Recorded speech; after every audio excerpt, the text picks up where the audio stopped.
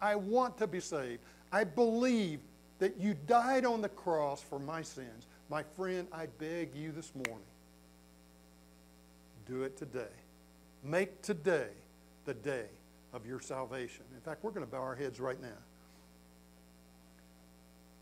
Lord, I don't know the heart of everybody here, but you do. And what's really, really important right now is that people do business with you. And so, Lord, I pray this morning that if there's anyone here today that does not know you as Lord and Savior, anyone here today that's never prayed that prayer of salvation, that, Lord, they would do that today. That this would be their day of salvation. That they would say to you, yes, Lord, I am a sinner, and I confess my sins to you, and I believe that you died on a cross for my sins, and that your precious blood was shed on a cross 2,000 years ago for my ugliness, my dirtiness, and all of my sin. And I want today for you to open my heart and to come in. My friend, that can happen just as surely as you pray that prayer and you mean it in your heart this day if the Lord's speaking to your heart. And no better time than now to settle that issue of eternity with our Lord Jesus Christ, because he died for you that you might have that ever abundant life. If you're here this morning and you prayed that prayer and you meant what you said in that prayer and you prayed it for the very first time, would you just raise your hand? Just lift your hand up. Just lift your hand up. Okay? Did you do business with God this morning? Did he speak to your heart? And for the very first time, you indicated to him, yes, Lord, I know I'm a sinner, and this is the day I want to be saved. Would you raise your hand? Amen. We thank you, Lord, for your work in our lives. And we know, Lord, that you save us for a purpose. And that purpose is that we glorify you. And I want to thank you for working in the lives of people even this day. Amen. Let's look at the rest of the verse, the rest of this chapter, because, see, the rest of the story is important too. In what happened.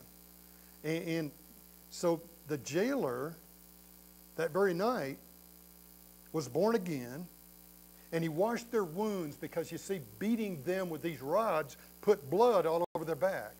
And so he washed their wounds, and he brought them to a point that night where they were cleansed of their pain that they were suffering because of those. And immediately, it says, he was baptized. He wanted to give his testimony of what God had done in his life. And not only him, but his whole household. You know, the man wanted to go and tell everybody in his house what he had done.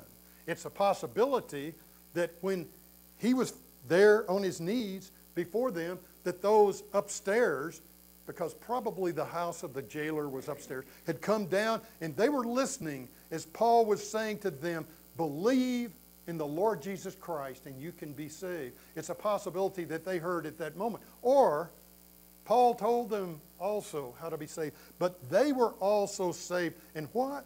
They were baptized as a testimony.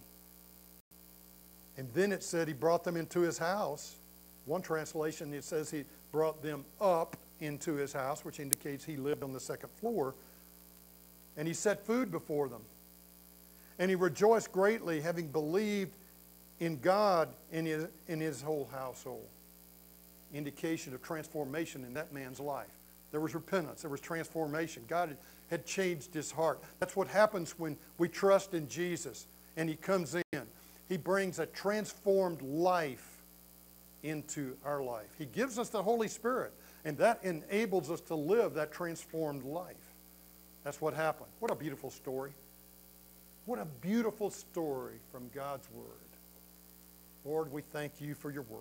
We thank you for the truth of your Word. And I do pray that if there's anyone here that's never prayed the prayer of salvation, that today would be the day when they place their faith and their trust in you. In Jesus' name I pray. Amen. Amen. We'll do our...